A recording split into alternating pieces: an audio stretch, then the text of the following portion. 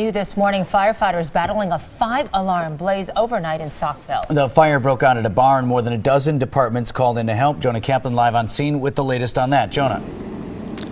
Fitz, you can see behind me kind of what's left of the barn. You can see the outer shell, and of course look at kind of the black soot on the ground and what's left over from the residue of the oil. There was a loader in here which carried manure and also feed.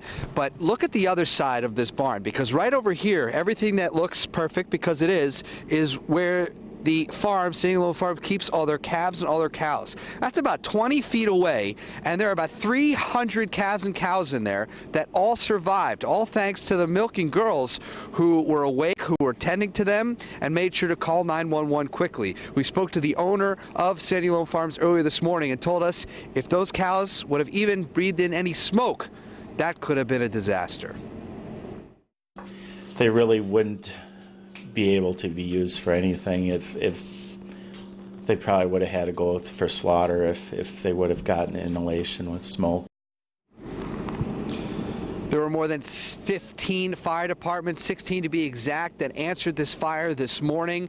Battled freezing temperatures, everything around here, just frozen water, very icy. So they certainly brought in a lot of salt in addition to the water they had to ship in and use on that barn. We're live here in Saukville this morning. Jonah Kaplan, today's TMJ4. All right, Jonah, thank you very much.